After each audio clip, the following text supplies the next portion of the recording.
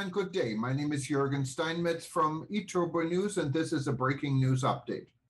For more news updates and shows, please go to youtube.com/travel news group, youtube.com/travel news group.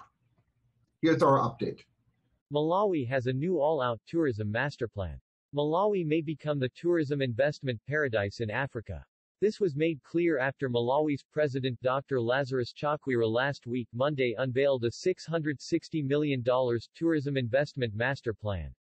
This plan will help map up the infrastructure development for this Southeast African nation. Malawi has no history of political instability and has all the ingredients of a travel and tourism destination.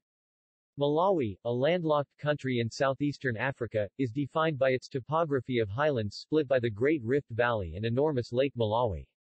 The lake's southern end falls within Lake Malawi National Park, a UNESCO heritage site. Located at the southern end of the great expanse of Lake Malawi, with its deep, clear waters and mountain backdrop, the national park is home to many hundreds of fish species, nearly all endemic. Its importance for the study of evolution is comparable to that of the finches of the Galapagos Islands. From colorful fish to baboons, and its clean and clear waters are popular for diving and boating. Peninsular Cape Maclear is known for its beach resorts. The project under the plan will be implemented under a public-private partnership with the African Development Bank. Speaking during the launch, the Malawi president said tourism plays a great role in the economic development of his country.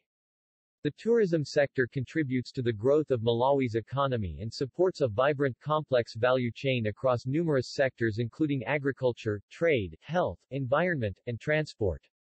It generates foreign direct investment and significant export earnings for our country.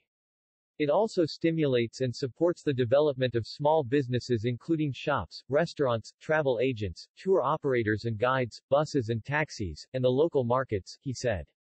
As a commitment to promoting foreign direct investment in the sector, my country also allows for 100% foreign ownership of companies. Foreign investors can invest in any sector of the economy and can wholly remit their profits, dividends, and capital. Thus foreign investors can disinvest 100% from Malawi whenever they desire. Malawi offers free import duty, free import excise, and VAT-free importation on selected goods such as furniture and furnishings, catering equipment, and off-road game vehicles.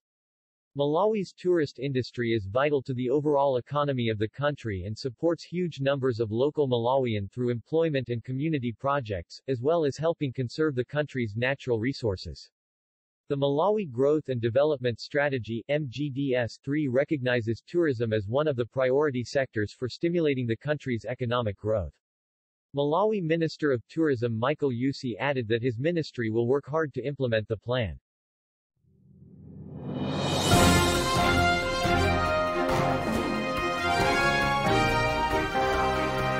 Thank you for listening to our news update. There's more on youtube.com/travel news group, or you can read us, of course, in going to our news portal at eTurboNews.com or travelnews.online.